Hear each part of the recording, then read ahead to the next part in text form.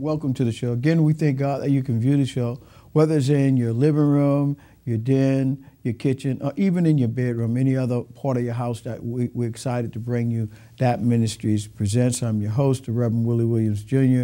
Our co-host is not here. He's on assignment. But again, we're going to have an outstanding guest. He's going to tell you some information that we always talk about. Because one thing we say to individuals that live here in the city, got relatives, got friends, or even the tourists that are coming down, we tell them go down to the lower Ninth Ward, see the devastation, but realize the restoration that the Lord is going to do. And the way he does that is people keep talking about that area coming back, keep on talking about businesses coming back, keep on talking about homeowners coming back. And the more you talk about it, the more there's an interest. And the more the interest is, the more there is that get up and go and get those vacant lots cut and get those blighted properties taken care of. Again, we always thank God that we have an opportunity. We're going to be commemorating 10 years in August of Hurricane Katrina. Katrina was a turning point,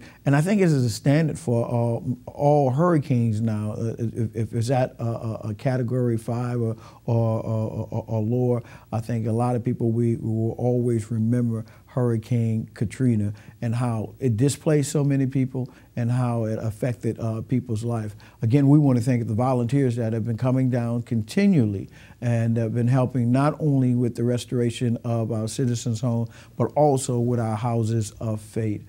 Again, we have a guest. I'm excited about our guest because he's no stranger. He's an author. He's an activist. He's all together a man that's really interested in this city coming back. Amen. I can tell you some of the things he's been doing, but I think the best way is to let him tell you what he's doing and what he has been doing. And the person of Happy Johnson. Happy, always a pleasure, man, to have you on the show and the work you do. Because you know, I don't know if everybody know that you're not a native, but you come here and adopted the city as your own. And look, you're adopted in a way that you're doing the work that needs to be done in the community. Came here after Katrina as a volunteer, and after volunteer decided to stay, help with the rebuild. And then you've been building up some things. So tell us, and I have to mention, I think you're working in the lower Ninth Ward. Working and living in the Ninth Ward. Okay. You know that's where I grew up. That's your hometown. Yeah, man. We're trying to hold it down across the canal. I mention that because the house that I grew up in is on Durbany and Renee, in between Falstaff, is in the middle of the block, and that house is still there. Yeah, still there. Wow. After Hurricane Katrina. Now, I don't think anybody stays in it, but the house is still standing. It's a little brick house. It's still there. Is your family going to sell it, or they? No, we don't even own the house. We don't. You know, we left years before the hurricane. But I'm saying as a replica of different locations, you can go back to a pin person. That's where my upbringing was, right there on Durbany and Falstaff. Now, I stayed other places in the lower Ninth Ward, then I moved different places and stuff like that. But that place has a fond memory for me because I think the area you're talking about now, well, that's what you're talking about is the Holy Cross area, and I stayed in that area as well. Dauphine and Lazarda and Falstaff. I live on Andrew Street. So I know the whole area, man. I know that. We used to call that up front of town when we stayed. We called that. You had to go up. We were in the middle. Some people still say downtown when you go. Well, it's always downtown when you're over the Industrial Canal. They consider that downtown. But we even had areas. I went to school, junior high school at Alfred Lawless, and we called that back of town. Back of town. Yeah, because we walked to school and we went back of town. Right. So, you know, it's just a familiar way of saying you know the area. That area is well, staked out. A lot of history, too. Oh, yeah. Great history. Fats Domino's history. You have a lot of African-American authors that have come from there, lawyers, business owners. you know, one of the best restaurants in the city is Cafe Dauphine, and that's in the Lower Ninth Ward. You must be one of the best. See, you saying that because you live down there now. But I'm saying it because I eat there too, though. And they have some good redfish and crab dressing top. It's a good spot. I know the owners, man. Okay. I watched those young people grow up. Okay, Fred, I can't think of his sister name, and his wife, I think Tia. I didn't watch Tia grow up, but I watched Fred grow up, and I watched his younger sister. I don't want to say little sister, because at the time she was a little bitty kid and stuff like that. So. And then you have Holmes. You ever been to Holmes, which is on St. Claude? Yeah, I'm familiar with Holmes too. Okay. They got good red beans and rice. I don't think he's running it anymore. I'm not sure. No, I don't think he's running it. I think someone in the family, though, maybe. Yeah, I know that family, too. Okay, and then Mercedes. Of course, Mercedes. Yeah. I don't. All of those places. That's a good spot. Well, I can tell you who the proprietors are. Like you say, Henry Holmes is the owner of Holmes, and he may be leasing it out, but I can tell you the family members. I can tell you, I think he used to do EMS, emergency. He used to do that kind of work and stuff like that, retired and stuff. But before it was home, it was Al Lito's. It was a plumbing. Yeah, it was a plumbing shop. Yeah, and so, Mickey B's on across the street from Brothers, another happening spot. I don't know about that. Okay. Well, yeah, we're gonna have to bring you down. Come on, Gidget. Is that? It's a lounge. It's a really nice lounge. Really nice lounge. Well, it was owned by somebody else when I was down there. Okay. Yeah. The brother is no longer there, and I think he leased it out to somebody else. A lot of those places, like you talking about Mercedes and stuff like that, I can remember. I got some relatives that go there very frequently. I know Mercedes. I know Mercedes personally. Okay. Yeah. Know her children and everything like that. Really nice. Her daughter is the bartender over there. What's her name?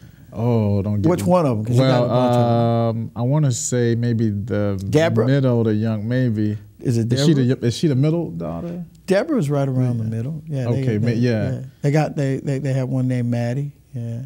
I think it might be Deborah. Yeah, probably Deborah. Yeah. But a great spot. Mm-hmm. Yeah. And you know, we have with at All Souls Community Center on Caffin and St. Claude. We're in the old Walgreens. Old Walgreens. I'm telling you, that's an old landmark, and it's an old trademark for places I used to go. Because you might have right behind the Pugleys. Oh, Pugleys? The grocery Pugleys store. Across the street from there. Yeah, but I was talking about behind there. There's a church. Used to be First Thessalonians. Okay. It's right on Burgundy and Caffin Street. Okay, a big lot. Big. They had a big. There's a new pastor there now. I think they're still rebuilding it. They're doing some work because a lot of work needs to be done. After Katrina, they didn't do too much work and stuff like that. But there's a new pastor over there as well. Okay. Yeah, new pastor. Reverend Prevost used to be the pastor there at First Thessalonians. Okay. So. Somebody else. It's a great area. You know, if you were starting a family and you're looking at it's it's perfect. I mean, like Sanchez Center, multi-million-dollar complex, Olympic pool, swimming facility. Everything. Now, when yoga I was on Thursdays. Really? That's by Takrema Center for the Arts. So you go community leader. You going to yoga? She's trying to get me to go and do the yoga. It's on Thursdays at 7:30, and I haven't done it yet.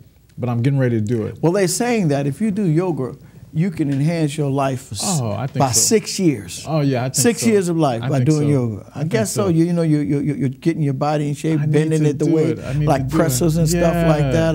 I guess that is healthy because you haven't experienced this, but when you get older, your bones, they start aching. I'm going to make a challenge to you. What you doing tonight? 7:30.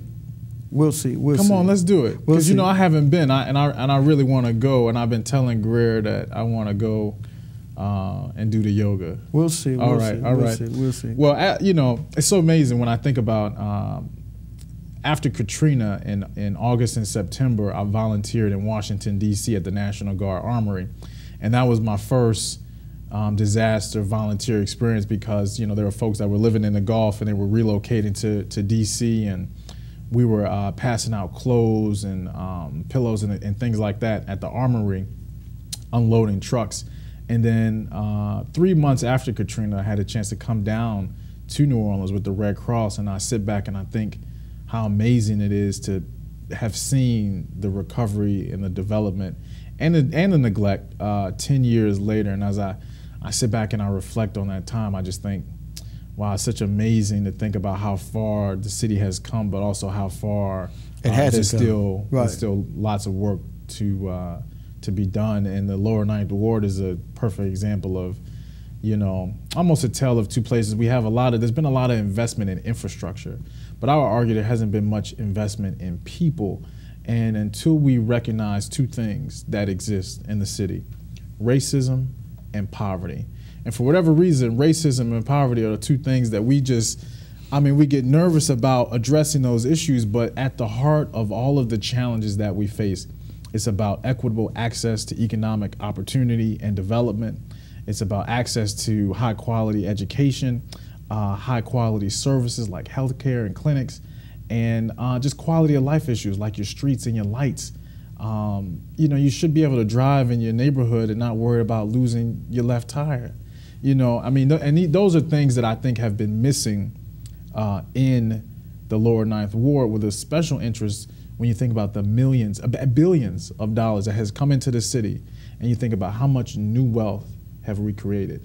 What type of coordinated plan have we thought about in terms of educating residents and young people to take advantage of the influx of federal and state money that's come into our neighborhoods? I got billions of dollars being built in my neighborhood, but my neighbors and the youth, they're not participating. They're not participants in that influx of money. And to me, that is the greatest failure and lesson that we have really yet to learn, because that's not a quick process or a quick turnaround, but it has to be a plan, and it has to be something that starts from some point. And for whatever reason, we haven't had the will or the interest to put those kind of plans and ideas in place.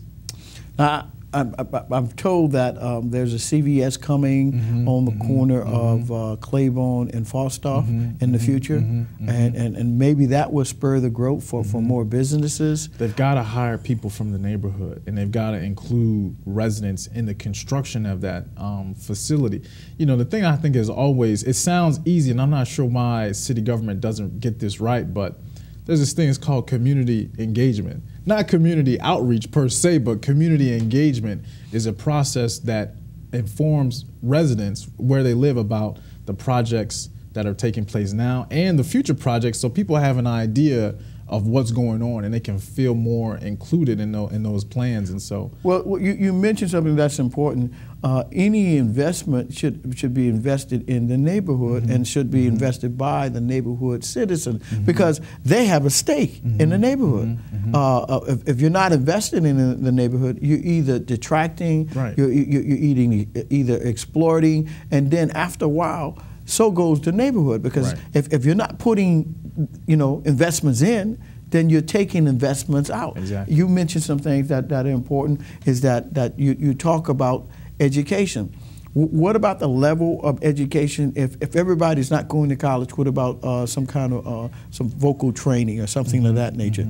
We got to go to break, but when we come back, we'll talk more to you. We're going to talk. We're talking to Happy Johnson about All Souls and what they're doing. He's going to tell us about some of the programs that they offer down in the Lower Ninth Ward. Stay tuned. We'll be right back.